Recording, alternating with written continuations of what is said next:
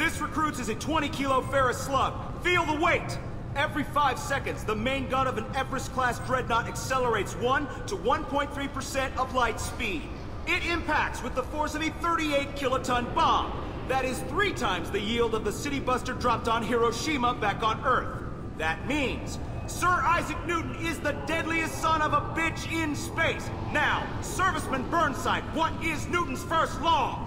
Sir, an object in motion stays in motion, sir. No credit for partial answers, maggot! Sir, unless acted on by an outside force, sir. Damn straight!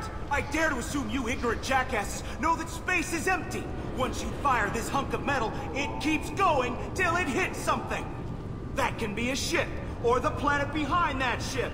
It might go off into deep space and hit somebody else in 10,000 years. If you pull the trigger on this, you are ruining someone's day, somewhere and sometime. That is why you check your damn targets. That is why you wait for the computer to give you a damn firing solution. That is why, Serviceman Chung, we do not eyeball it. This is a weapon of mass destruction. You are not a cowboy shooting from the hip. Sir, yes, sir.